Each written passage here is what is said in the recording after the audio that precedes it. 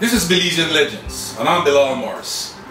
Today, finally, we have in studio the revolutionary Belizean activist from the south of Punta Gorda in Belize, the head of the Belize Territorial Volunteers, Wil Mehia.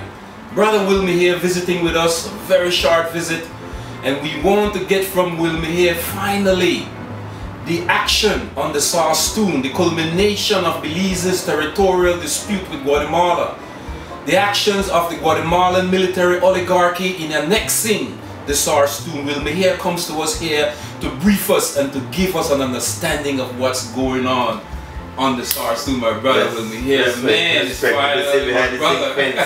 Respect. Yeah, you, man, you know, from behind the zinc fence with print radio and TV. Right. To now on Belizean Legends, my brother, and I just want Belizeans to know this is a legend. This is a legend.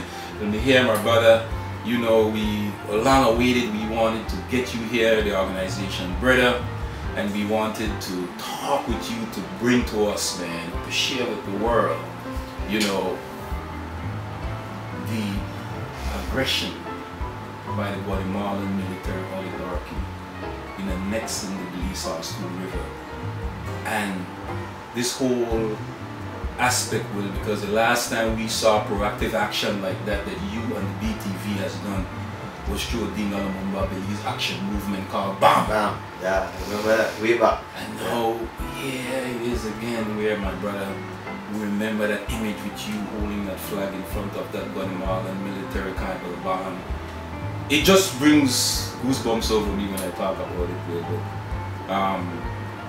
tell us about what's going on. Well, what's going on, first of all, respect, man, it's you. Thanks for having me over here in LA. I've been hearing about the studio and about you for a long time. You know, of course, we have a deep connection with the Zinc and Side and Moose and all those guys, so don't worry.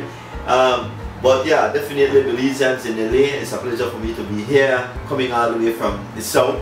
And you know, I just want to say how grateful that we are in Belize for the support that we get from the diaspora.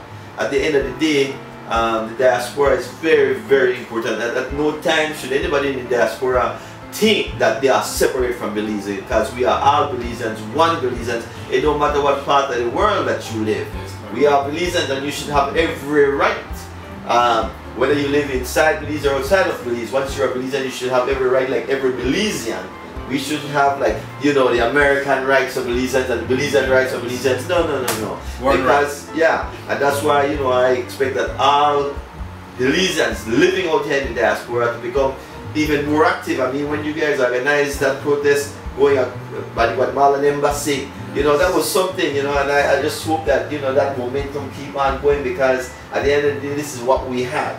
We have 8867 square miles. And we cannot allow anybody not from anywhere, not a square inch, not a grain of sand, not a blade of grass, not a mangrove leaf, to be taken by the enemy.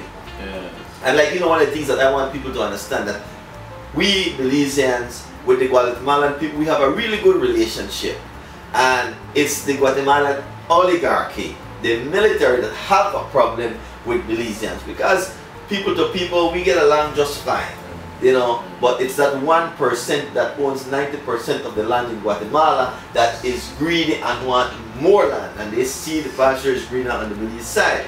So that said, it is up to us, all of us Belizeans, to demand that our government get it right. It doesn't matter who is in government, if it's PUP, UDP or BPP, that whoever is governing the people of Belize that day get it right.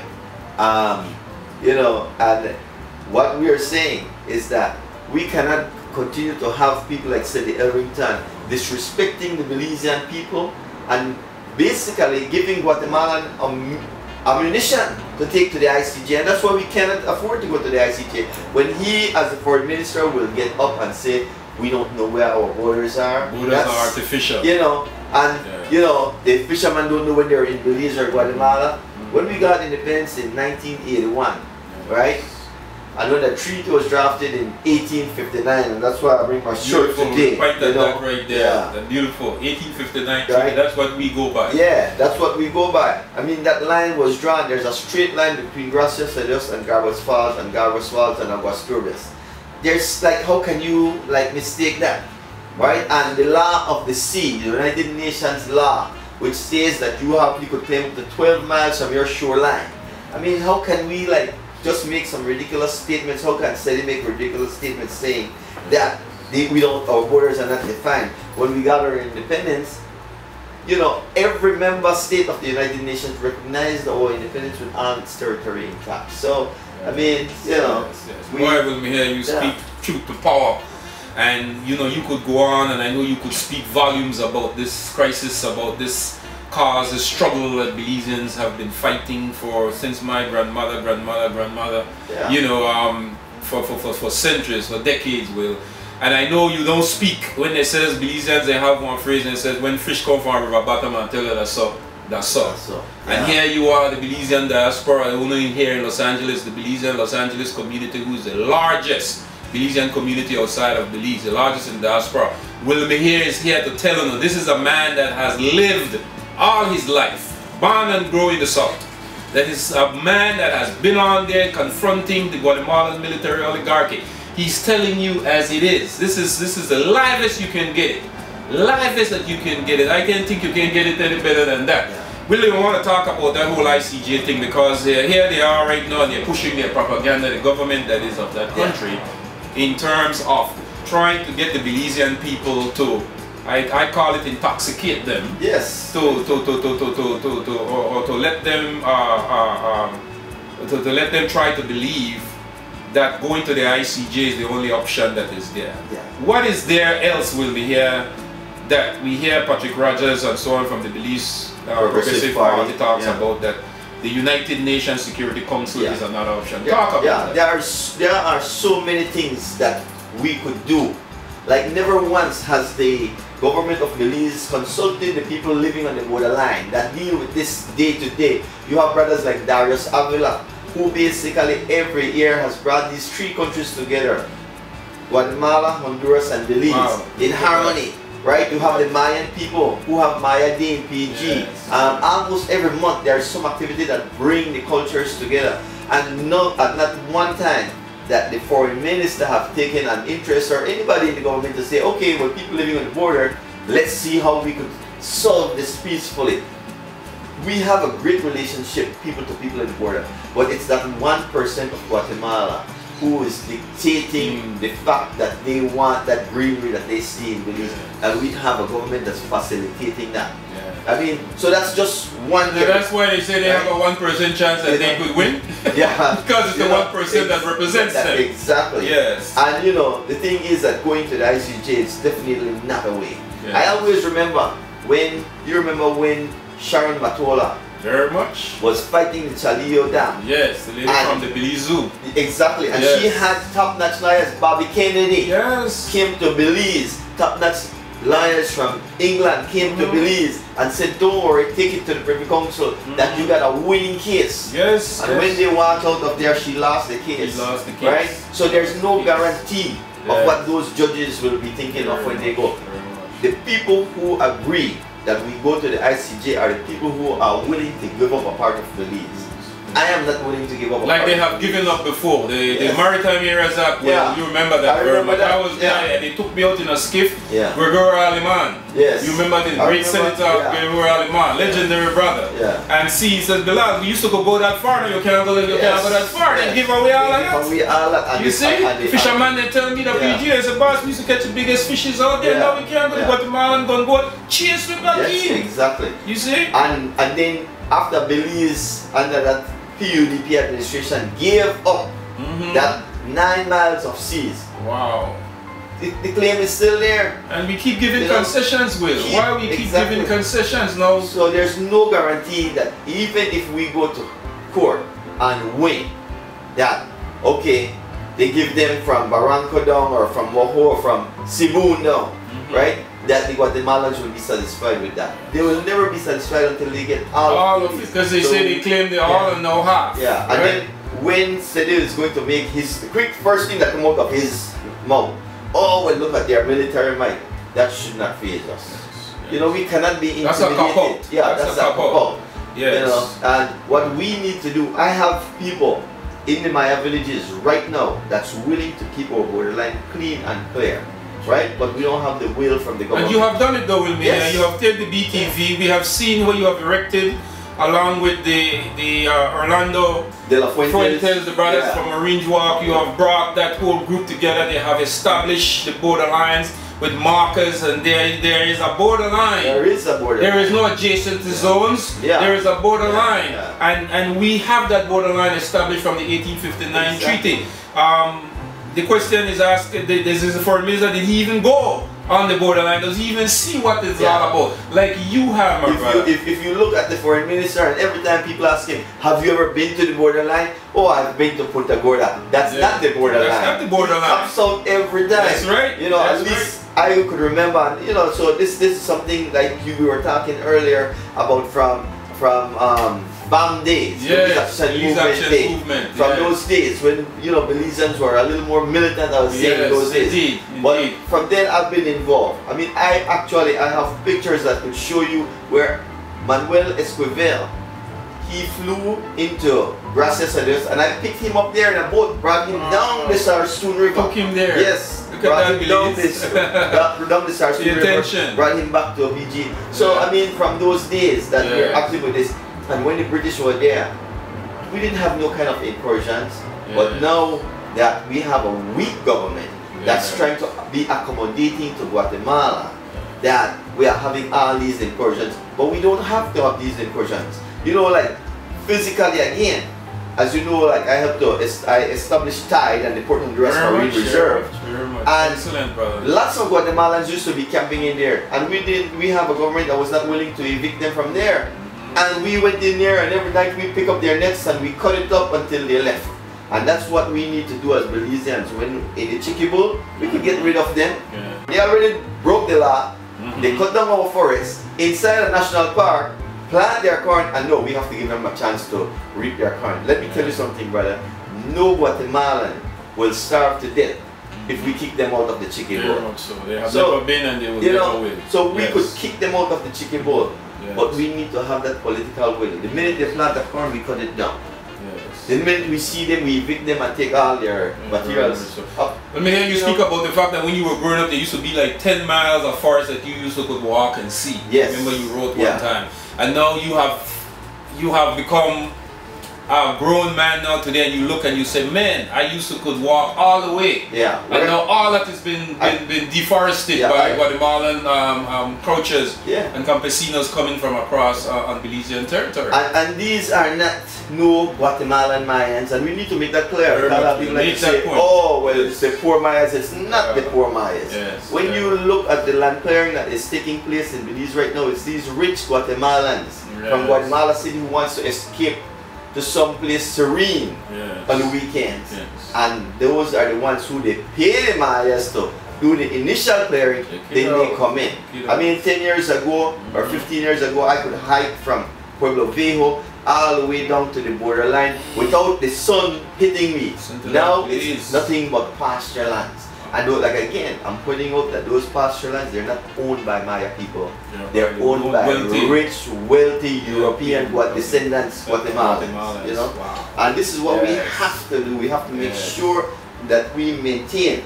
And Belizeans, you living here in the States, in LA and everywhere, write to the Prime Minister. The more letter he gets written to him, demand a return removal. Demand that they do something like that, because then they get the sense of it. That is a very important point to underscore there. We must have that removal of that foreign minister if he's not serving the capacity from a position of strength in bargaining, negotiating for Belize's strength in its territorial and its sovereignty. The Guatemalan Military Oligarchy is backed up by Israel, and it is backed up by the United States government.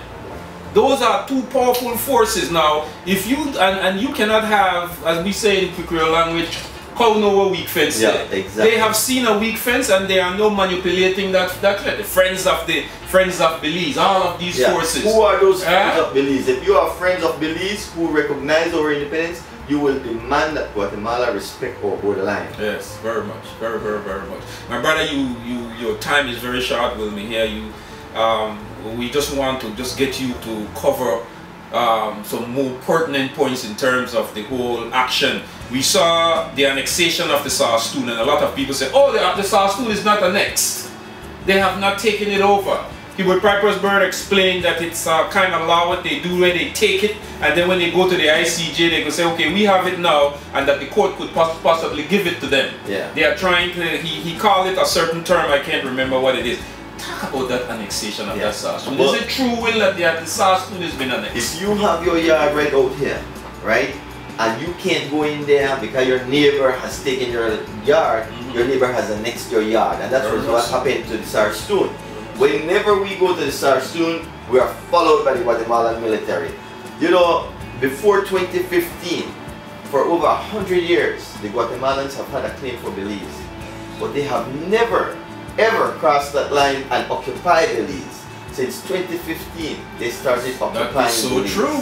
You know, and this is one thing historically it has never happened before. Belizeans need to realize this, that before 2015, they always say, well, Belize that for we, Belize that for we, but they have never crossed over and planted their flag or bring their boats over there, but now they're doing that. And up to now, our foreign minister or prime minister have refused to complain to the United Nations Security Council, that is why the UN Security Council is there, to bring awareness to these bullying by Guatemala. That's what we used to get our independence. And we have never done that. So Belize, if they are serious, they could at least file complaint to the United Nations that the Guatemalans continue to invade our territory. As recently as a couple of weeks ago, I was in the Sarstoon, and they came over right in front of the Florida Operating Base.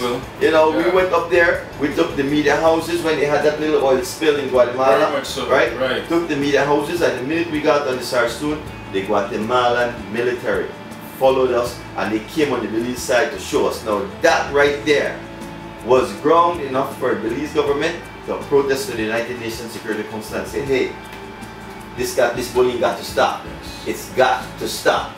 And they haven't done that. So Belizeans, you who live here in America, you can do a lot. Write to the Prime Minister, demand that he remove Ellington, demand that they do something to the United Nations Security Council, that they file a complaint to the United Nations Security Council.